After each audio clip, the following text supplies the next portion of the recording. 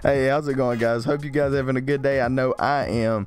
So today, man, I have a special video for you today. And it's just gonna be a tips and trick video about Rogue Company.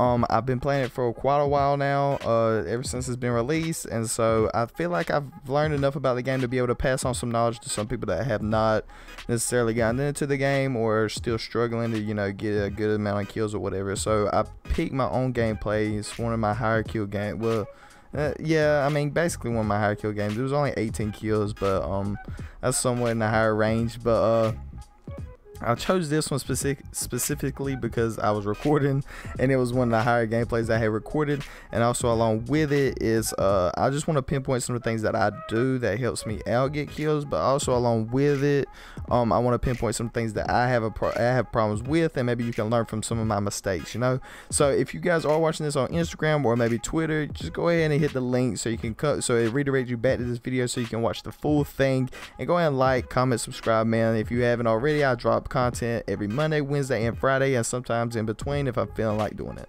But jumping right into the video, I feel like my first tip needs to be that you need to find a rogue that you are comfortable with. You basically got all their perks down, everything basically about them, gun wise, perk wise, like I said, mainly ability wise, you feel like suits your playstyle. So for me personally, I feel like Anvil really works well with me just because of his gun's really top notch. He's the only one that has an LMG, which is pretty powerful. Along with it, he's more of a defender. He can set up a barricade to protect himself, and so I feel like it's a pretty decent thing.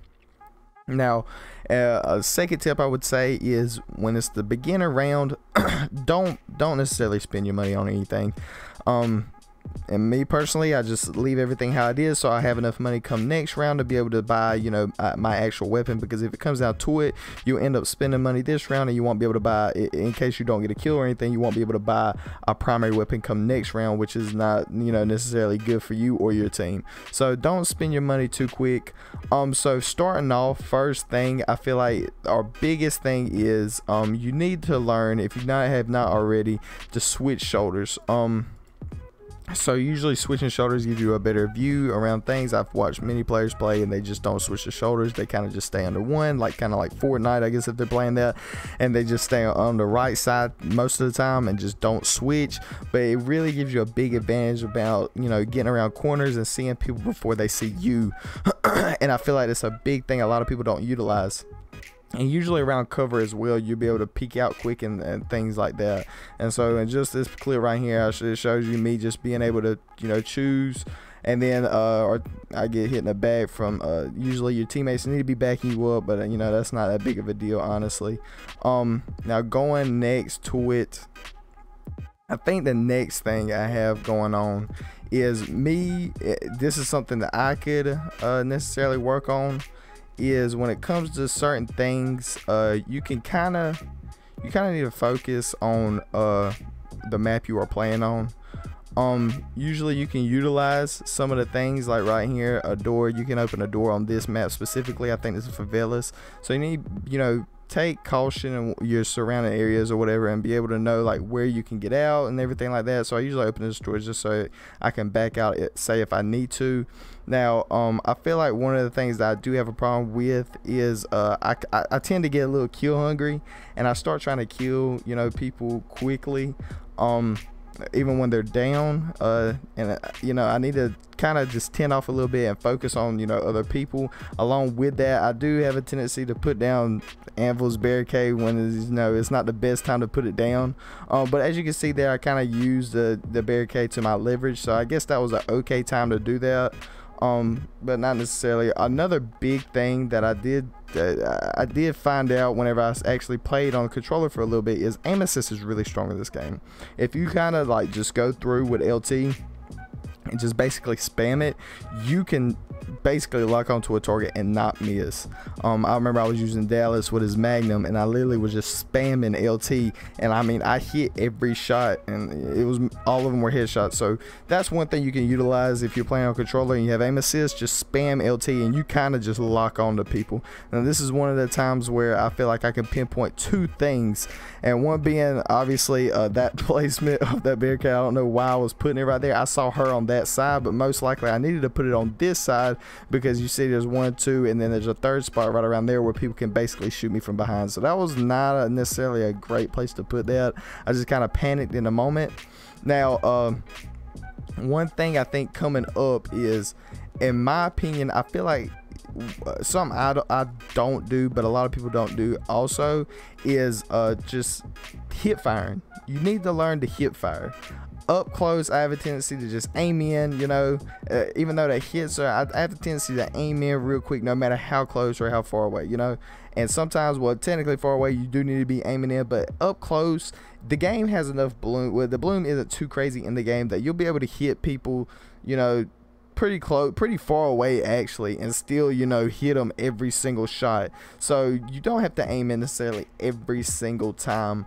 You definitely can just basically, you know, hit people, hip firing, and you're okay with it. Now another thing I can say is, in my opinion, like I said, I have Anvil that's kind of like a defender, but someone else that I feel like is really reliable or viable for a team is Saint, just because he can basically heal people without ever having to heal them. And, you know, he can send his drone out there to heal somebody and still, you know, hold fire or give cover fire while someone's being revived, which is really, really important. I feel like every team that comes out should have a Saint.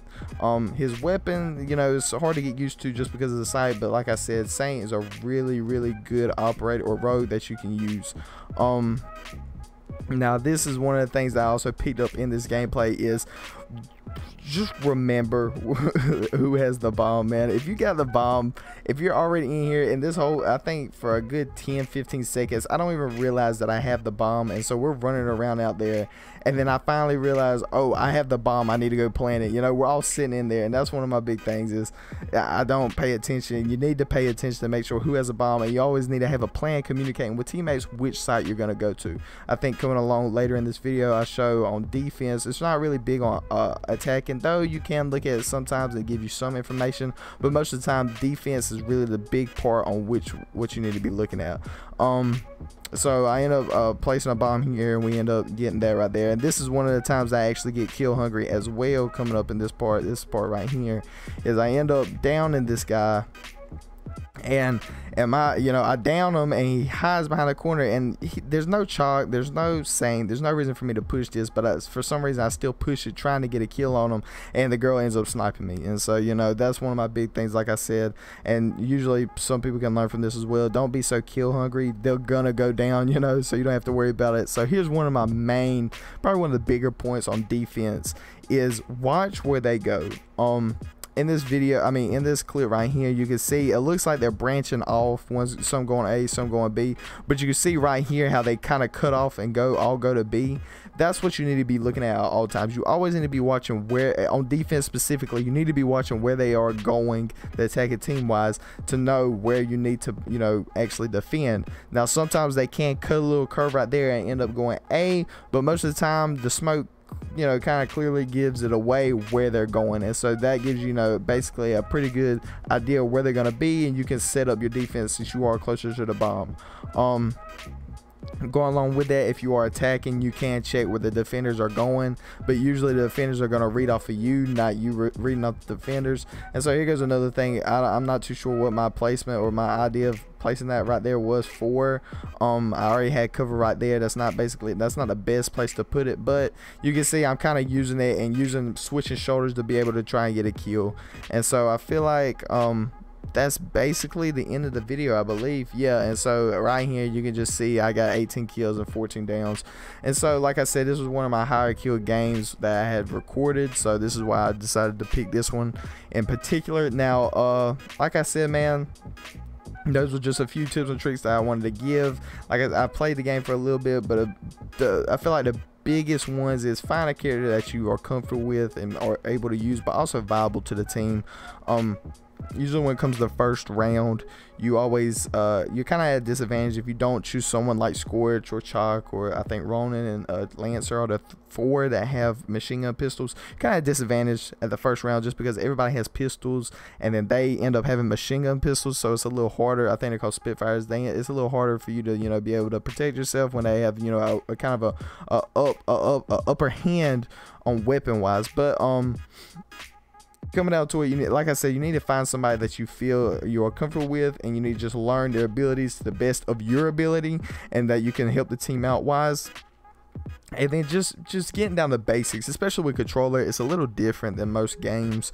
You're not, say if you're coming over from Call of Duty or Fortnite or something like that, it definitely doesn't have the same button controls. I mean, melee is on the D-pad, so I mean, and you really can't change it to anything else, which is really weird.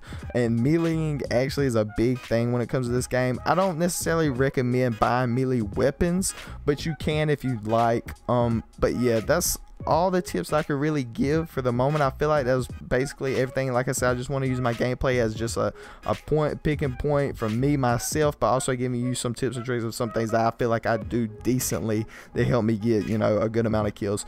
So yeah, that's gonna be the end of the video, man. I appreciate you guys watching it.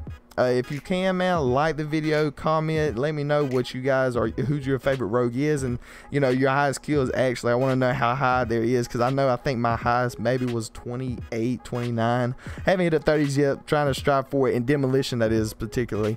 But also subscribe. I drop content every Monday, Wednesday, and Friday, sometimes in between depending on how I'm feeling or if I have time. But yeah, I hope you guys enjoyed the video. I'll see you guys in the next video, and thank you.